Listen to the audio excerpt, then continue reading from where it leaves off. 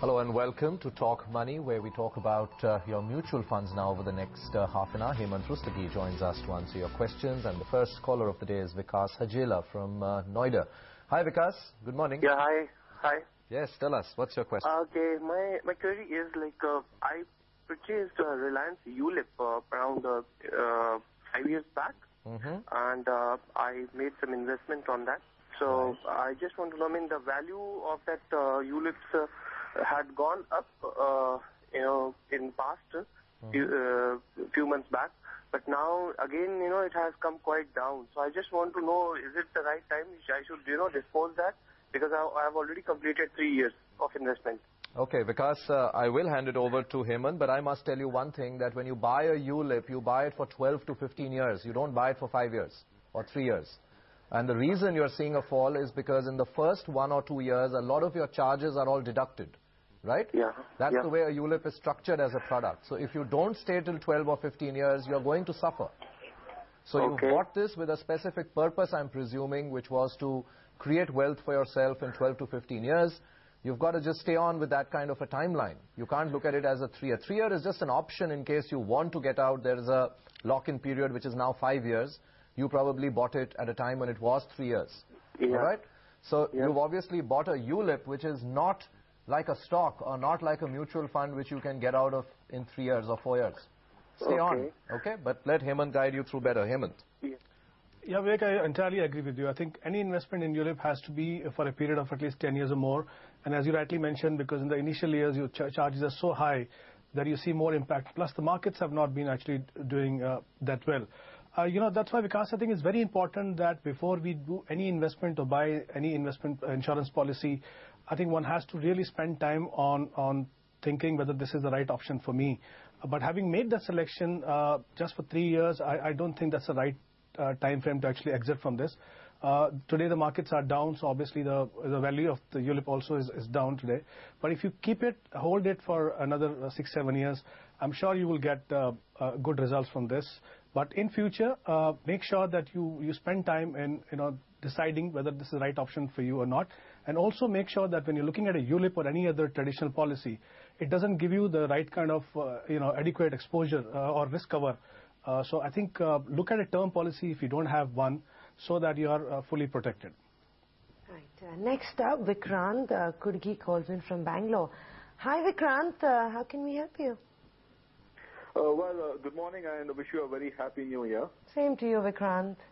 I've got a very simple question. I'm a beginner, and I just want to know that name of 5 funds in which I could invest 3,000 rupees every month for the next 5, 10 or 15 years. Okay. Vikrant, do you have any other investments, any other sort of financial planning, or this is the very first time you're going to get started? I'm studying very late. I'm 33. The only thing that I have is basically an RD with a couple of banks. Right. But for the first time, I'm stepping into equity market. Well, it's never too late, I guess. Better late than never, right? Hemant, 5 funds that Vikrant can look at investing for 3,000 rupees for the next 10 to 15 years. What would be your top picks? Vikrant, I would say that, before we talk about investment options for you, I think it's very important before you make an investment decision that you should be very sure about your time horizon. You did mention about 5 years, 10 years, and 15 years. The point is that when you talk about your time horizon, based on that, you decide your asset allocation. Especially if you're investing for, let's say, 15 years, then the focus has to be on asset class, which can help you in beating inflation, which is where, equity comes into play. So if you're talking about a 15-year time horizon, then your focus has to be on equity funds. Remember that when you're investing for the shorter period or a medium term, then the focus has to be more maybe on capital protection. But over a 15-year period, it has to be clearly on beating inflation. I'm not too sure whether for 15,000 you need 5 funds, but since you've asked for 5 funds, I'll tell you 5 names. Ideally, I would say maybe 3 or 4 funds max you should be looking at. Some of the fund that you can consider investing is HDFC Equity, which is a multi-cap fund, SDFC Top 200, essentially investing in large cap, some exposure in mid cap. ICICI Focus Blue Chip Fund, which invests in pure large cap but takes a concentrated bet. Then you have IDFC Premier Equity, which is a mid cap fund, and Reliance Equity Opportunity, which again is a fund which essentially invests in mid cap and small cap. So these are the 5 funds that you can consider. But like I said, 3 or 4 funds should suffice for you. Vikrant, there you go. 3 to 4 funds should be enough. Any more than that would get extremely difficult for you to manage yourself. So diversification, yes, is important, but you could keep that focus between 3 to 4 funds. Hopefully that answers your query. We'll slip in a break on that note, but when we come back, we'll continue taking up your mutual fund-related queries, so keep it with us.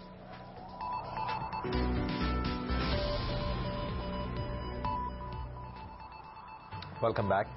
Holding strong, the market 300 points still up on the Sensex, pretty much been in that range over the past 1.5 hours. Hemant Pardesi from Hyderabad has this question. Hi Hemant, good morning. Good morning. Hello. Go ahead. Yes. Yeah, it's regarding the mutual funds which I'm holding. Right. That is DSP, BlackRock, Small and Mid Cap Fund, Reliance Equity and HDFC Equity. So I don't do SIPs, but I've done a lump sum purchase as such. So I just wanted to know that seeing the volatility in the market, it goes up and down. Even we hold the mutual funds for a little longer term, I don't see much benefits coming out across. So I just want an expert advice that what should be the duration from now on if I have to hold these funds, and when should I redeem them? Okay, you wrote in your mail that you want to hold for 1.5 years, is that right? That was something was in my mind. But I want an expert advice on that, because some people say that's a very short duration. Yes, that's right. It is. What you should be doing is having a much more longer time frame, Hemant, but looking at your schemes every 6 months to see if there is something very dramatically wrong with that particular scheme vis-a-vis the peer group. Because after all, markets will go up and down. Your NAVs will fall and rise. But unless there is something very dramatically wrong with your specific scheme compared to others, you should not get overly worried and keep looking at it on a daily basis. It's not like a stock. You don't, keep tracking it on a daily basis to see whether it's up or down. Anyway, Hemant, do you like these 3 schemes? Is he okay with it? And perhaps maybe you want to tell him that he should, his future investments, try and do it in SIPs, considering the volatility that we live with these days?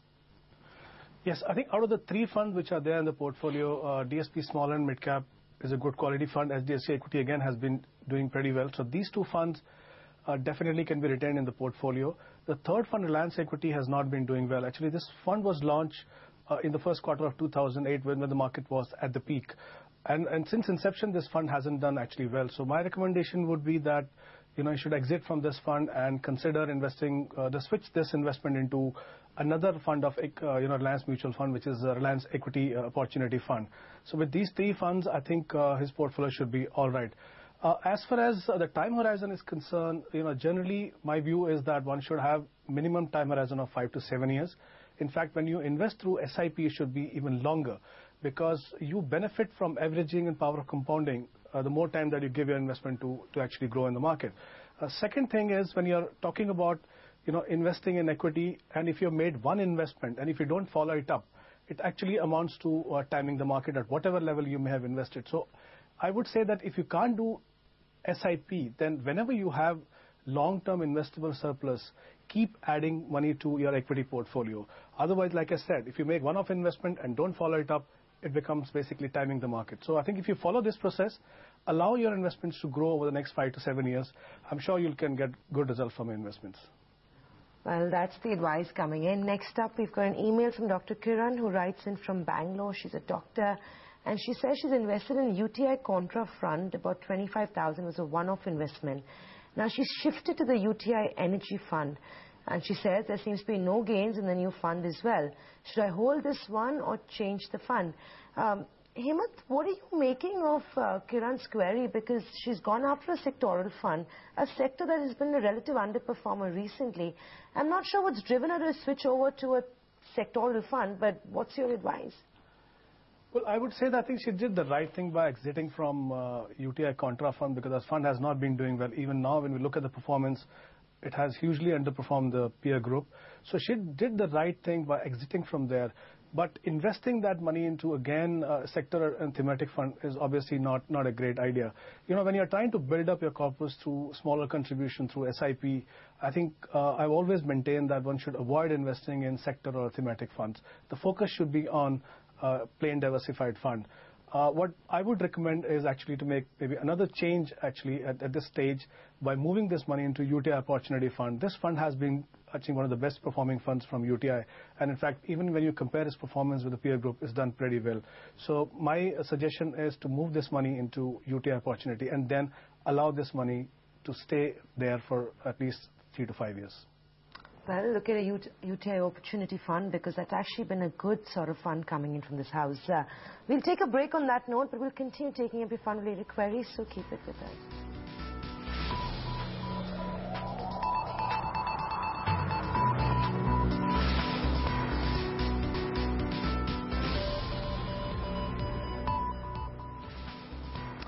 Market remains strong, 310 points up on the Sensex now, 47.28. That's what we are as far as the Nifty is concerned.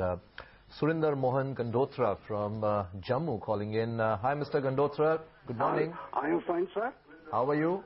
Fine, sir. You'll have to put your TV on mute so you can hear me better. I am not getting them.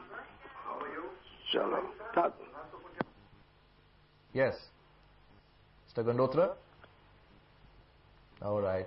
Okay. I seem to have lost him. But Hemant, he's calling in from Jammu. He's 70 years old and he's invested 10 lakh rupees in mutual funds. But as I sent you the list, look at that. 11 schemes is what he's sitting on, all one-time lump sum. Would you like to quickly tell him what he needs to do? Definitely. I think first is reduce the number of funds because 11 funds are too many. Secondly, considering his age, I think he should be essentially focusing on the fund which invests predominantly in the large cap. He should ignore investing in funds which are thematic, sectoral, or have aggressive investment philosophy.